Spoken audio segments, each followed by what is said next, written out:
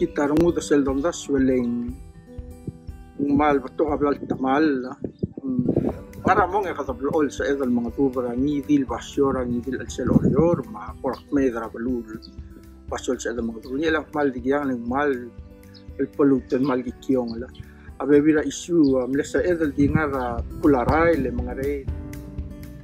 Healthy marine ecosystems have the capacity to adapt to climate change. Today, plastic pollution is one of the greatest threats to the health of our ocean worldwide. At least 14 million tons of plastic end up in the ocean every year. This affects food security, human health, and marine biodiversity.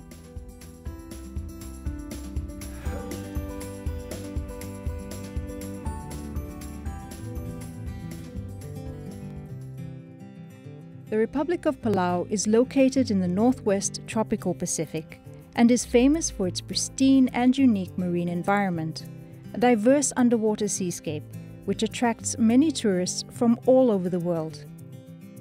Palauans depend on their marine environment for food, livelihoods, education, and cultural practices.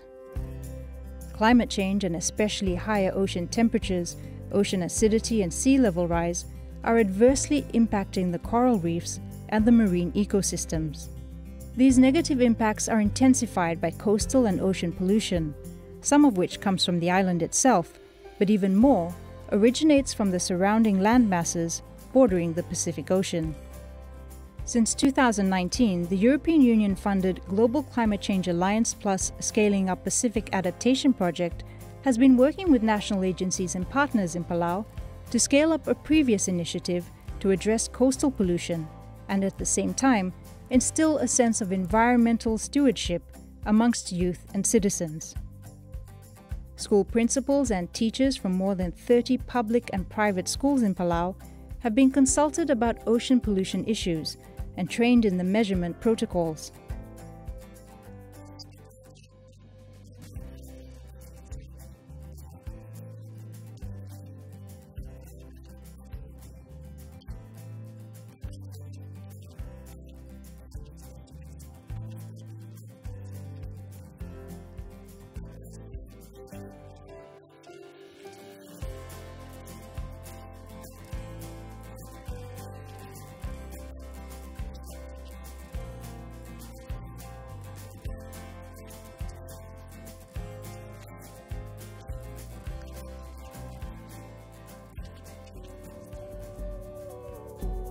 The secondary school students in Palau are monitoring microplastics and mesoplastics.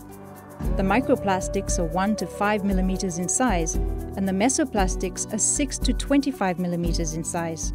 This size range is most readily ingested by seabirds and other marine animals. Youth in Palau are contributing to the Big Microplastic Survey, a worldwide program pioneered by the University of Portsmouth in the United Kingdom. High school students learn to lay out a rectangle on the beach and collect sand samples within the rectangle. They then use seawater and a simple kitchen sieve to filter out the tiny microplastic and shell pieces from the sand samples.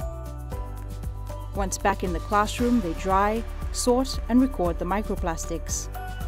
The data is compiled by the students and transmitted to the university in the UK.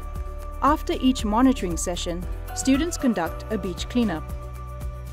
The activities for primary school students focus on understanding the value of a healthy ocean ecosystem and the threat posed by pollution, whilst introducing them to the scientific collection of data.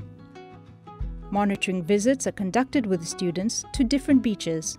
The trash is collected following careful safety guidelines and taken back to the school for sorting. On their return from the beach, the students empty the bags and sort them into different groups, such as food, paper, plastic, metal, glass, and miscellaneous items. The items are then divided into reusable, recyclable, and non-recyclable groups.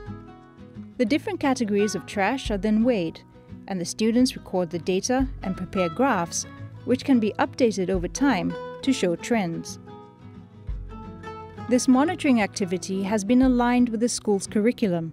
For grade 7 students, it is integrated into Earth and Space, as well as physical science, and for grade 9 students, It is integrated into the Coral Reef, Biodiversity, and Scientific Methods units.